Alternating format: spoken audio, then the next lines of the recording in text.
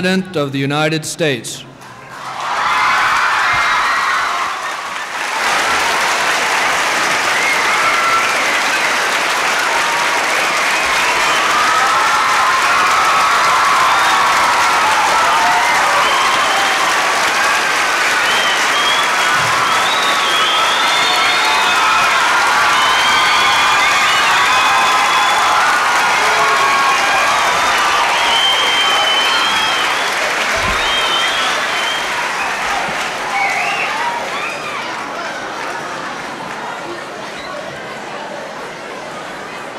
This invocation is a prayer for the United States of America, and it was composed by Archbishop John Carroll, the first Roman Catholic bishop of the United States. John Carroll was one of the members of one of the founding families of this country. He accompanied Benjamin Franklin on several diplomatic missions, and his brother Thomas was a signer of the Declaration of Independence. And this is his prayer for the new nation. We pray thee, O God of might, wisdom, and justice, through whom authority is rightly administered, laws are enacted, and judgment decreed. Assist with thy Holy Spirit of counsel and fortitude the President of these United States, that his administration may be conducted in righteousness and be eminently useful to thy people over whom he presides, by encouraging due respect for virtue and religion, by a faithful execution of the laws in justice and mercy.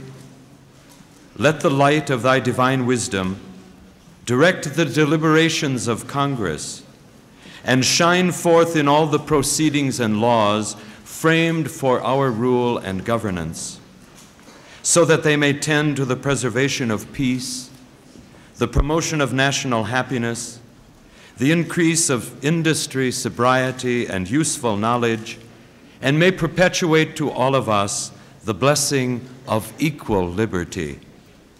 We pray for His Excellency, the Governor of this state, for the members of the Assembly, for all judges, magistrates, and other officers who are appointed to guard our political welfare, that they may be enabled by thy powerful protection to discharge the duties of their stations with honesty and ability.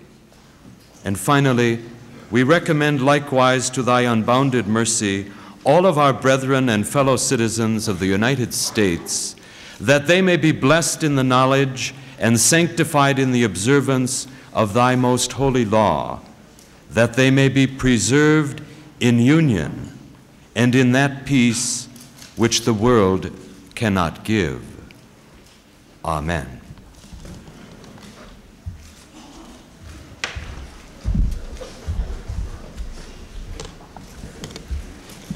On October 1st, two of our students, Jennifer and Sheila Della, became American citizens. Let's join them as we pledge allegiance to the flag.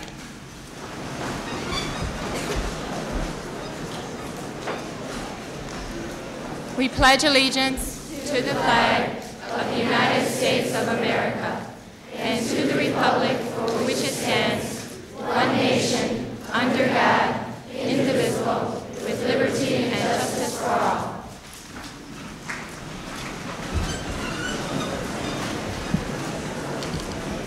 Our parish choral group will lead us and then to you at this time the 40th President of the United States of America, President Ronald Reagan.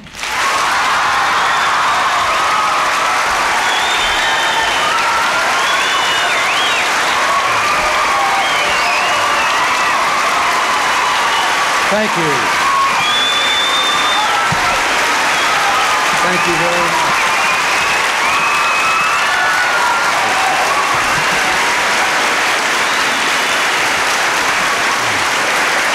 Thank you.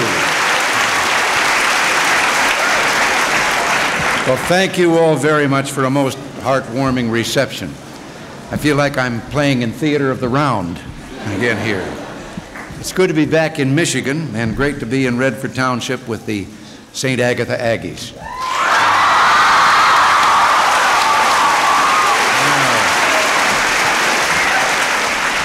Now, I understand that you're in the midst of Spirit Week, and I know you're looking forward to a great homecoming football victory.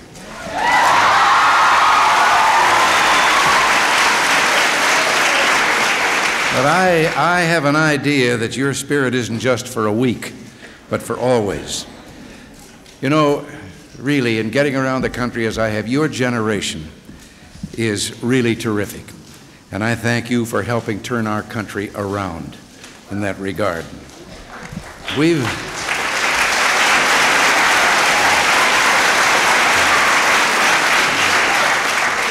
come here because you're what America's all about. You're America's future. And the future rests in the hopes and the dreams that you have inside your hearts. And helping you make those hopes and dreams come true is what this job of mine is all about. Now, I've often been accused of being an optimist, and I hope so. All my life, I've seen that when people have freedom and a vision, when they have the courage and opportunity to work hard, and when people believe in the power of faith and hope, they can accomplish great things. And today, right here in Michigan and all across America, in your factories and farms and out at Tiger Stadium,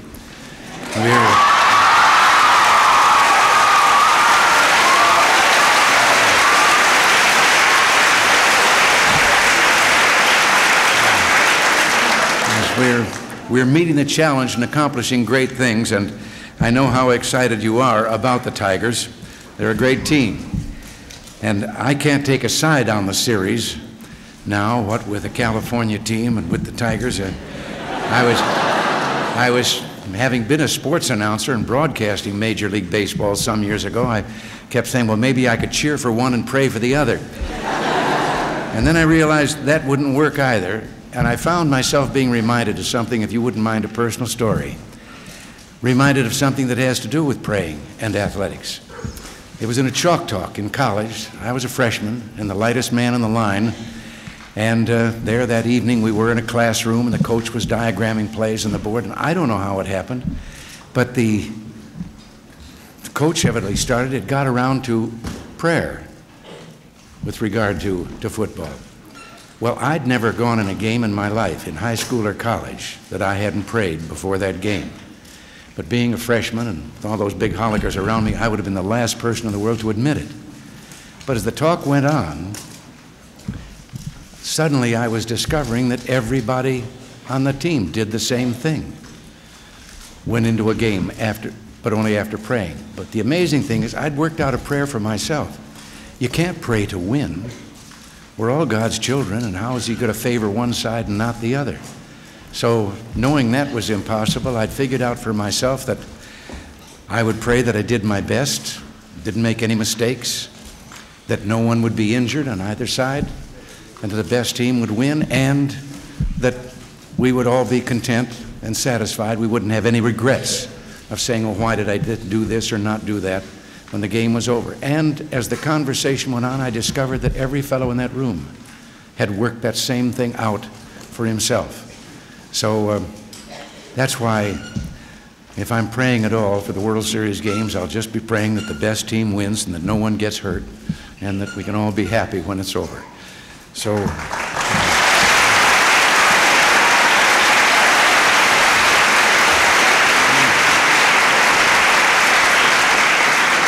I hope you don't mind my sharing that with you, but you know, in the past few years, there's been a grassroots revolution to recommit our schools to an agenda for excellence that will reach every child in this land. Teachers, school principals, school boards are joining with parents to bring back discipline and higher standings, proven values, and quality education. And what do you know, after 20 years of decline in the scholastic achievement tests for college entrance exams, the scores are going up. I'm going to continue to get in our efforts to get passed in the Congress the tuition tax credit bill.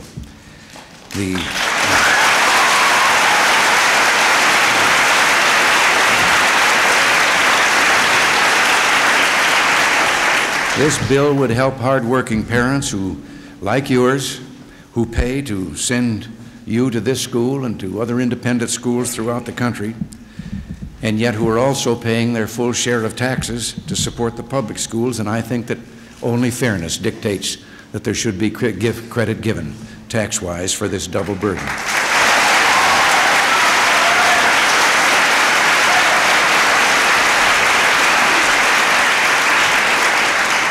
We've been working for excellence at all levels of our society, and the victories that are those that all of us have achieved: our strong economy, our return to the values of faith, family, and neighborhood, and our determination to stay strong and be prepared for peace.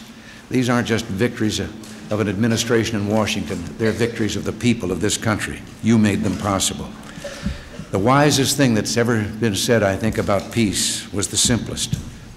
It was when Pope Paul VI spoke before the United Nations in 1965, and he said, "No more war.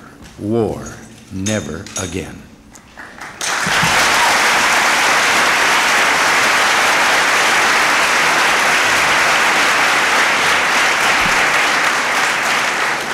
I have seen 4 wars in my lifetime. I've lost friends in those wars and the sons of friends. If we're prepared for peace, if we stay strong, and we realize there are no cheap, easy solutions, no easy answers, a peace that brings liberty and human dignity will settle in and grow deeper. I told Foreign Soviet Minister Gromyko just 12 days ago that we remain ready to reduce nuclear arms, hopefully to eliminate them altogether, ready to negotiate a fair deal and ready to meet them halfway. You know, each day the world turns completely, and so each day the world is reborn. Possibilities that yesterday didn't exist emerge to startle us. With your help and support, we're going to keep on the path to a lasting peace. And with your help and support, we're going to keep on getting victories for all the people.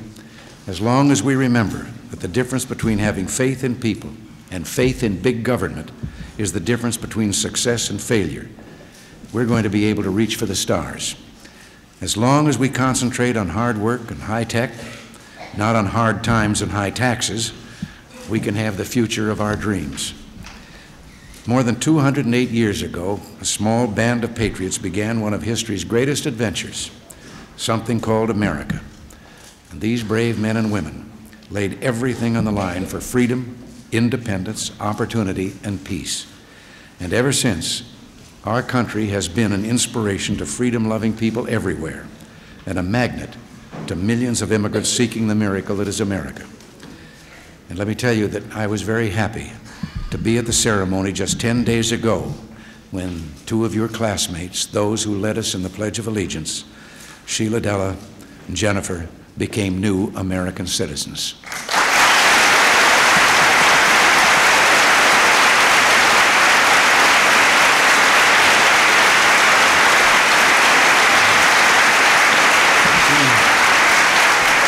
That's proof that America's adventure isn't over yet. It never should be.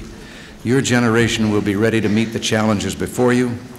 So be confident, aim high, work hard, stick to your values, and you'll never go wrong. The future's yours, and it's going to be terrific. And it's going to be better than anything that any of the rest of us ever knew, because that's what America's been doing generation after generation. To your principal, Mrs. Colas, to Father Murphy, to all your teachers, and especially to all of you, I can't tell you how much I appreciate your letting me join you here today. And I also have to thank especially my pen pal, Carol, who issued the invitation.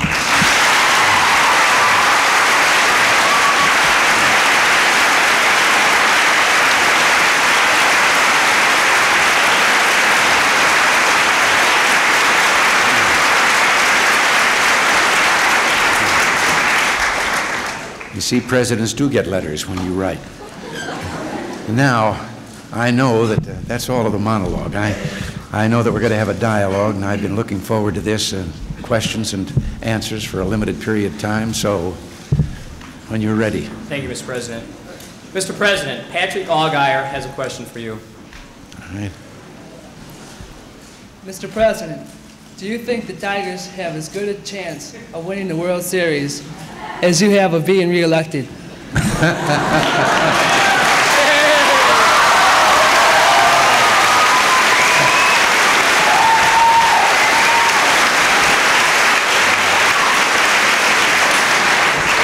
I'm afraid to answer that question. Because if I should guess wrong on that, just think I'd have to spend the rest of the month worrying about what's going to happen. Just let me say I'll go back to that original prayer idea. May the best team win. Thank you, Mr. President. By the way, just taking a wild shot here, what position do you play? Offensive tackle, sir. I thought so. Thank you, Mr. President. Thank you. Mr. President, Dennis Shubatowski has a question for you. Mr. President, is being the President of the United States really what you expected it to be? Yes. I had some experience. You know, I was governor of California for 8 years, which is the most populous state in the Union. It's about 10% of the whole country in numbers of people. And so I found that there's a great similarity between that experience of being the chief executive officer of a state and of the federal government. So there weren't too many surprises. At the same time, there were some. You see, the presidency, you don't become president. The presidency is an institution over which you have temporary custody. And I'll just tell you one little incident to illustrate what I mean. Every place I went, and those Marines at the helicopter, they were throwing those salutes. Well, I was an officer in World War II, and I'm not in uniform, and so I knew I wasn't supposed to salute, or felt that I wasn't, and yet it bothered me. I'd try to nod and speak, and they'd still hold that salute. So one day I was talking to the Marine commandant, the head man, and I said to him, a Marine had just saluted me, and I said, you know, there ought to be some regulation. I said, if I'm commander-in-chief, as I am now, of the armed forces, there ought to be a regulation that I can return salutes. And the general said, Mr. President, I think if you did, no one would say anything. Thank you, Mr. President. So I learned that. Mr. President, Glenn Williams has a question for you. Mr. President, if you could do one thing to make the world a better place, what would it be? That one thing would be the total elimination of nuclear weapons and a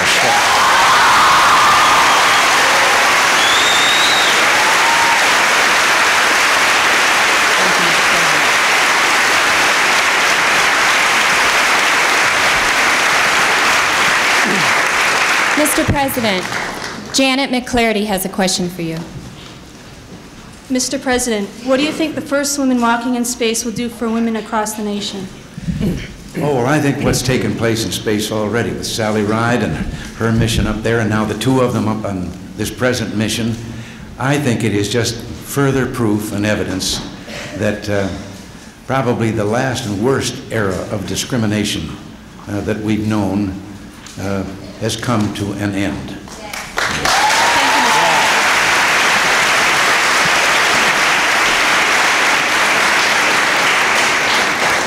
Mr. President, Robert Iafrate has a question for you.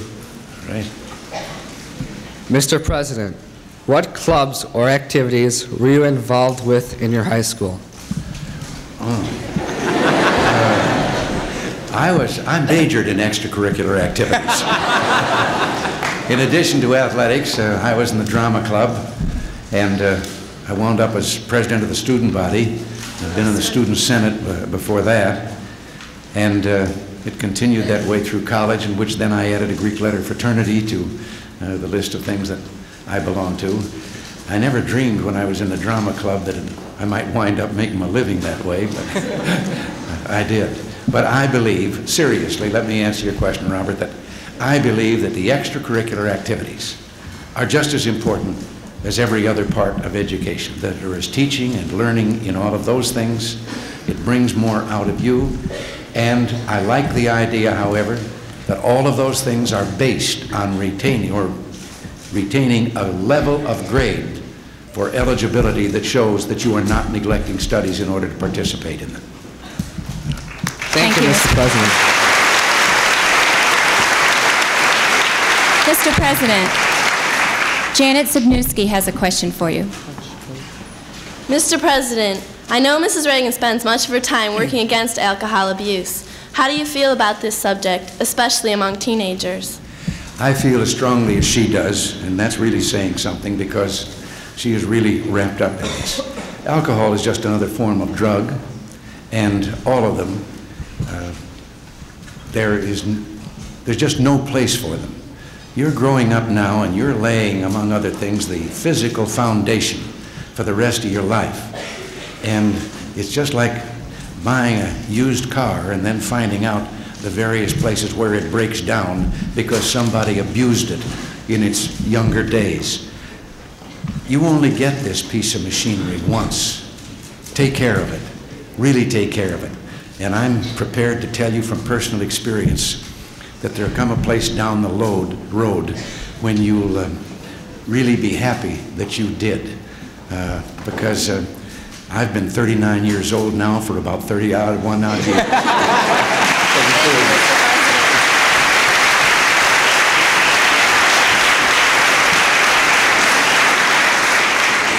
Mr. President, John Peltz has a question for you. Mr. President, do you favor a national health program? Why or why not?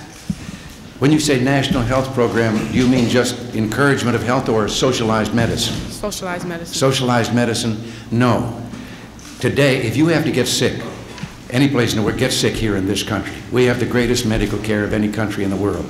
And those countries that are practicing socialized medicine, the quality of the care has declined, the waiting list is forever, and the cost is far greater than it is here in spite of the recent escalation in medical practice charges. The cost is greater. I believe that provide medicine and medical care for those people who cannot afford it for themselves, as we're doing, but the rest of it should be right out there in private enterprise, the same as we do everything else. Thank you, Mr. President. Mr. President. Mr. President, James Kitchen has a question for you, sir. Right. Mr. President, do you think Congress will ever pass legislation for tuition tax credit? Yes, I do think that. If we will all remember that they work for us, we're going to continue pushing for this. But what we need to do, they need to hear from the people. And I have used this expression many times. They need to get letters. They need to be called when they're back in their districts and so forth as to what it is we the people want. And the expression I've used is, it isn't necessary to educate them. It isn't necessary to make them see the light. Make them feel the heat. Thank you, Mr. President.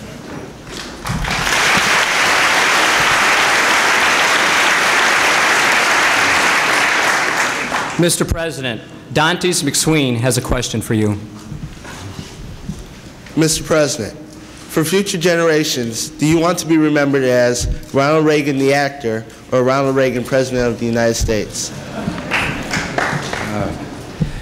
I'll take this one.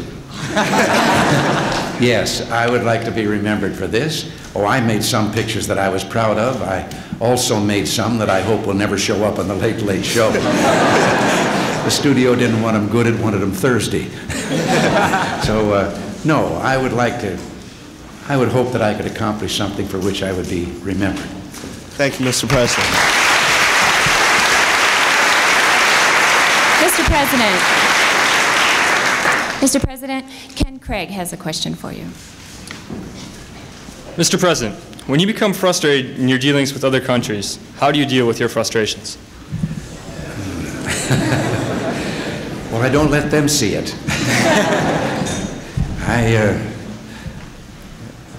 I go home and I talk it over with Nancy, and she calms me down to a certain extent. But I have to say this, there had been less and less of those times. as time has gone on in these last couple of years, I believe that our relations now with other countries are better than they have been within my memory. Our alliances with our friends and allies in NATO, the recent trip to China, and what we accomplished there, and even with this recent visit with Mr. Gromyko. I think that he understands us a little better. I was rather frank with him, and I told him that we didn't like his system, but we weren't trying to change it for them, and they better not try to change ours. And I think the frustrations are less. It is complicated. It is very touchy. The most frustrating thing today is the whole new thing in recent years of terrorism that's all over the world. These cowardly acts such as we've seen in the tragedies in Beirut and all, that, and trying to establish whether there is some government, actual government, that is inspiring this and supporting these terrorist movements. That is frustrating. Thank you, Mr. President. Mr. President, Mary Patiglio has a question for you. Mr. President, how do you feel about traveling to different countries, especially those which there is political unrest?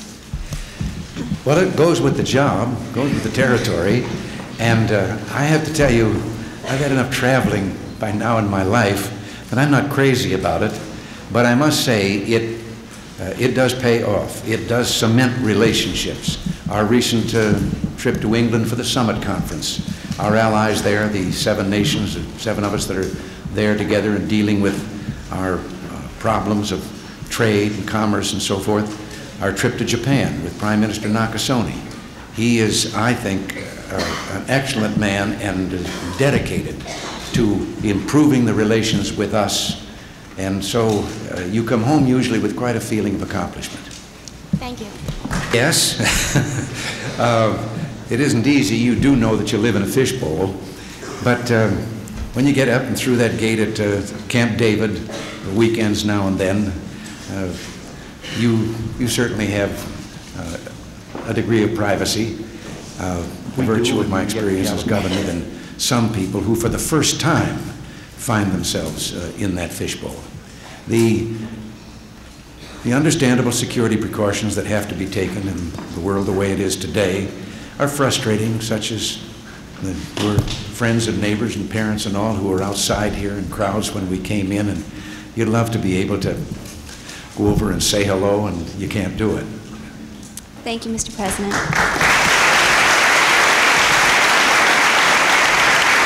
Mr. President, thank you very much.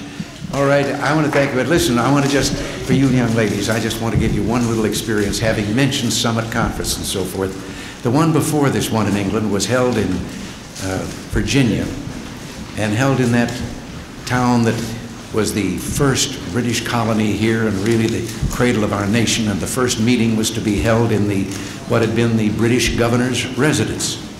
And we met that night for dinner, the first meeting, and I was all prepared for Margaret Thatcher, the Prime Minister of England. I was going to say to her in that particular house, Margaret, if one of your predecessors had been a little more clever, you would be hosting this gathering here in our country. And I started. I said, Margaret, if one of your predecessors had been a little more clever, she quietly turned to me and said, I know, I would have been hosting this gathering. Well, thank you all, and God bless you. Mr. President, on behalf of the students of St. Agatha, I am pleased to present you with these high-class articles of clothing. An Aggie football jersey, a baseball cap, and a school sweater. Accept these, please, as tokens of our esteem and affection. Thank you.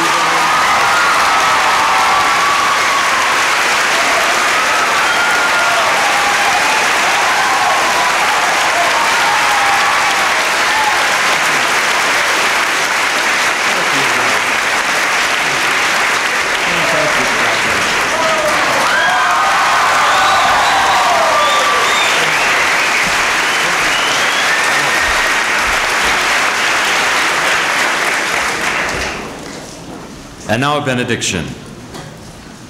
Let us pray. O God, upholding these United States, that all her citizens might find salvation, bestir us all to long for heaven's gates, to heed thy paths, and be a loyal nation. O Lord of nations, we ask thee bless our president and all those entrusted with our nation's order. Help them be true to him they represent, thy Son, the King of Kings, and our rewarder. O God, whose might has made our country free, with grateful hearts we come before thine altar. Bestow thy peace, preserve our liberty. If thou wilt be our strength, we cannot falter. Amen.